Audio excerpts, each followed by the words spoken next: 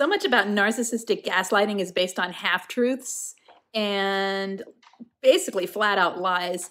You know, have you noticed that right before a narcissist will gaslight you and right before they will tell you something that twists your words, that there's a moment where you see the lie take place, where you see them hook into some thought or idea that represents and supports their delusion of some reality that only exists to them.